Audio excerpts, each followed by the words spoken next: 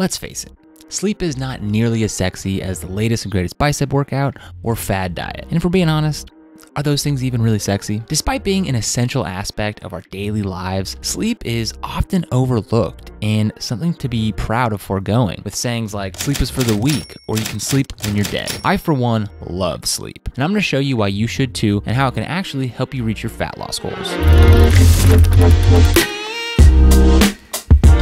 Hey friends, welcome back to the channel. If you're new here, my name's Eric. I'm a fat loss coach based in Northern California, and on this channel, we explore the strategy and tools to help you lose fat, build muscle, and ultimately live happier, healthier, more enjoyable lives. Today, I'll be drawing inspiration from Dr. Matthew Walker's book, Why We Sleep: Unlocking the Power of Sleep and Dreams, to highlight the importance of sleep when it comes to your health and fitness. First off, what is sleep and why is it even important? At its core, sleep is a complex biological process where the body and brain undergo recovery, rejuvenation, and memory consolidation. It's not just your body's way of going into a shutdown mode, and it consists of multiple different stages. The first sub-stage of sleep cycles is non-rapid eye movement, and it's divided into 3 phases, and it's responsible for the body's recovery, cellular regeneration, and memory consolidation. Stage N1 is the entry. It's a light sleep that lasts only a few minutes, and it's that gentle shift from being awake to being asleep. Here, our eyes start to move slowly and our muscles begin to relax. Stage N2 is where we start to settle in. This is where our heart rate slows, our body temperature drops a bit, and specific brain patterns called sleep spindles and K complexes start to make their appearance. And then there's stage N3, the deep sleep stage. This is where the real rest happens. Our body recovers, cells rebuild, and we start to store memories. Non-rapid eye movement sleep is essential. It helps our bodies recover, our minds store memories, which is really setting the stage for the dreams of REM sleep, or rapid eye movement sleep. Now let's talk a little bit more about REM sleep, often referred to as the dreaming stage. So during REM sleep, our eyes move rapidly beneath our eyelids, hence the name. But it's more than just about dreams. It's about how our mind processes and grows. REM sleep is a powerhouse for our emotional well-being. It's where we sift through our feelings, leading to better emotional regulation. If you've ever felt more creative or had a sudden insight after a good night's sleep, that's REM sleep at work, boosting your creativity and problem-solving skills. And when it comes to fitness, while non-rapid eye movement helps your muscles recover and grow, REM sharpens your mental game. It ensures that you stay motivated, focused, and ready to crush your goals. In essence, non-rapid eye movement sleep builds the body, while the rapid eye movement sleep builds the mind. And together, they form the foundation for a healthy, happier you. In the hustle and bustle of our modern life, burning the midnight oil has almost become a badge of honor. But it's crucial to understand that the cost of sleep deprivation, especially when trying to lose fat, is exceptionally high. When our sleep is compromised, it triggers a domino effect on our hormonal balance, most notably affecting the hormones responsible for hunger and satiety, or those feelings of fullness. Those 2 hormones are ghrelin and leptin. Ghrelin, which is often termed the hunger hormone, increases, while leptin, the hormone that signals fullness, decreases. It's this imbalance that can lead to an insatiable appetite, making you consume more calories than necessary because you feel like a bottomless pit. And here's the catch: sleep-deprived individuals often don't crave salads or lean proteins, the things that we actually need in order to lose fat. Instead, there's a heightened attraction to high-carb, sugary, and fatty foods, further exacerbating weight gain. And all those foods mixed together create such a tasty, insatiable combination that is really hard to stop once you start. So sleep deprivation doesn't just mess with your hunger hormones, it also impacts how our bodies process glucose, or our body's form of stored carbohydrates. Studies have indicated that just a few nights of poor sleep can significantly reduce insulin sensitivity. With impaired insulin sensitivity, our bodies are going to really struggle to process glucose efficiently, and instead are going to start to store it as fat rather than using it for energy. This scenario not only sets the stage for weight gain, but it also increases the risk of type 2 diabetes.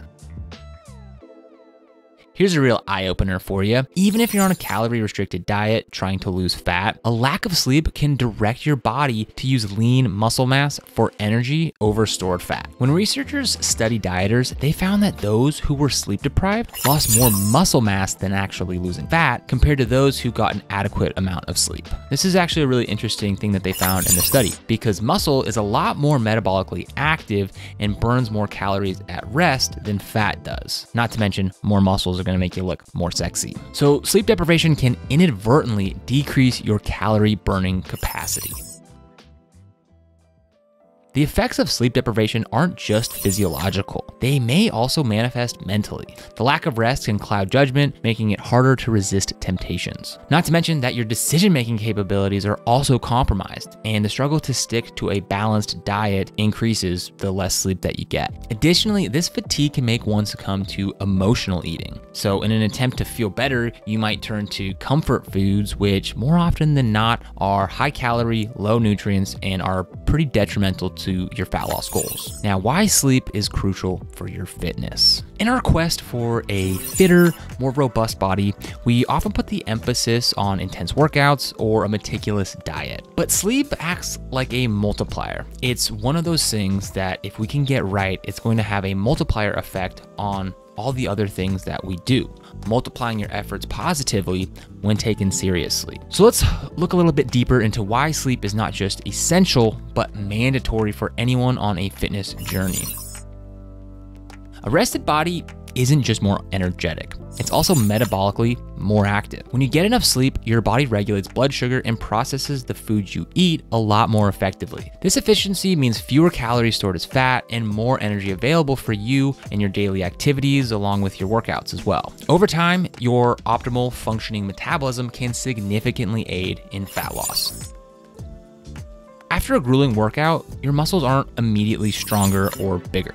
During the workout, they go through microscopic tears, and it's the recovery process that actually rebuilds them so that they're stronger and larger than before. And this recovery phase predominantly happens during sleep. Sleep phases where the body releases growth hormone. And skimping on sleep can reduce the efficacy of this recovery process, making your workouts less effective in terms of muscle gain.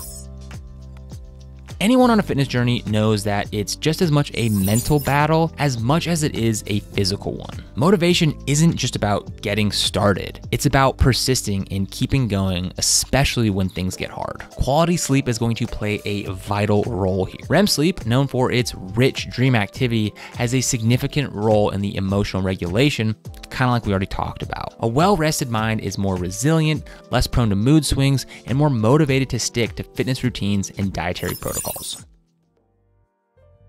The quality of your sleep is as essential as is the quantity. So how do we ensure that we're not just sleeping, but sleeping well? It all starts with a consistent sleep schedules. You see, our bodies love predictability. By maintaining a consistent sleep schedule, we're going to train our internal clock to follow that set rhythm. So aim to maintain this schedule even on the weekends. So our sleep environment plays a pivotal role in determining the quality of sleep that we get on a given night. Our body temperature drops slightly when we sleep, and a cooler room can help with this process. So if you have an air conditioner or even just opening your window with a fan is going to make a huge difference. Darkness, on the other hand, triggers the release of melatonin, which is a crucial sleep hormone. So I would consider blackout curtains, a sleeping mask, or ideally both to ensure that minimal light intrudes in and ruins a good night's sleep.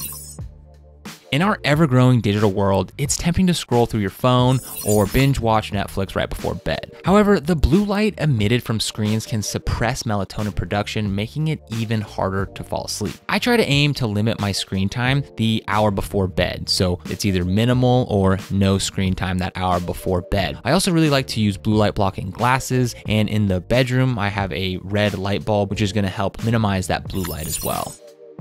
So what we eat and drink affects how we sleep. Caffeine, for example, can stay in your system for up to 8 hours. Hence, that evening coffee might be the culprit behind your restless nights. So I typically do not have any caffeine after 12 p.m. and I like to be in bed around 9 p.m. So that seems to work out pretty well for me. Alcohol is another chemical that's going to impact sleep for the worse, especially the closer it is consumed to bedtime. So if you're going to drink, give yourself a few hours from the end of when you stop drinking to when you're going to go to bed. A body that's tired from physical exertion naturally is going to crave rest and be ready for bed. However, the timing around your physical activity is crucial. So rigorous activity boosts your adrenaline and cortisol, hormones that are going to make it harder to fall asleep. So therefore, what I would do is make sure that there's a buffer of a few hours between your workout and bedtime. For anyone striving to achieve fat loss or to build muscle, understanding the invaluable role of sleep is crucial, and in my opinion, non-negotiable. The lessons from Dr. Matthew Walker's Why We Sleep aren't just about the act of sleeping, but about maximizing its quality and harnessing its power to support our fitness goals. By prioritizing rest, we're going to set a strong foundation for not only physical transformation, but also for a healthy, more vibrant life. And that's it for me on this video. Thank you very much for watching. If you enjoyed this video, if you found it helpful, please consider subscribing and hitting that like button. Really helps me out, allows me to make more videos just like this for you. And yeah, we'll see you in the next video.